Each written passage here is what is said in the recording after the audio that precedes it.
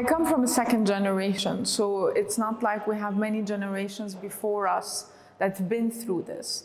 And I would assume this is also what is happening currently in most of the Middle Eastern families. I went to school, I went to business school, I never read a case study on a Middle Eastern family business and how they went through these challenges that we went through.